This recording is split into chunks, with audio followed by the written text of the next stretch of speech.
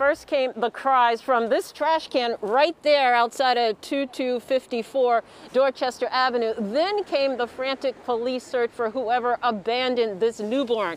And police tell us that the mother was found at a home in Milton. Now, the baby is okay.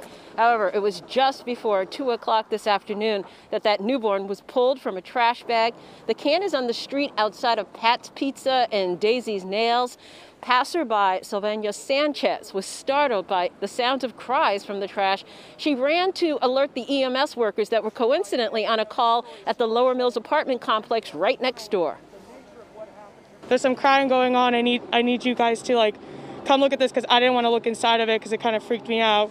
And then as soon as he grabbed this trash, a grocery bag out of the trash can, grabbed it, the two other EMTs came over, cut the bag open. There was a newborn baby found inside of it. What was the reaction?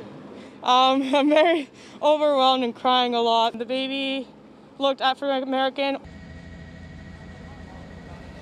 She said that trash bag was actually sealed. They had to cut it open. The police tape is now down here on Dorchester Avenue. Investigators have almost wrapped up after gathering some surveillance video. That youth life coach was working down the street in the offices of the New England Community Services, and she says she is very thankful. One, she heard the cries, and two, this is a rather busy area, so that there could be this sort of a rescue. Live in Dorchester, Rondella Richardson, WCVB News Center 5. All right, Rondella, thank you. Our John Atwater is live in Milton, where the mother was found, John.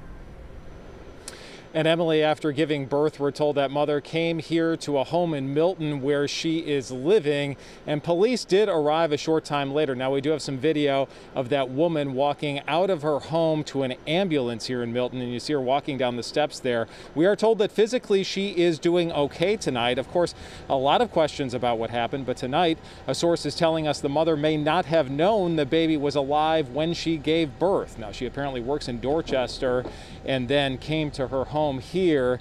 Neighbors say she was renting a room in this house, and they apparently did not know the woman was pregnant. Now, obviously, the police investigation just getting underway, but again, investigators say that woman is going to be okay.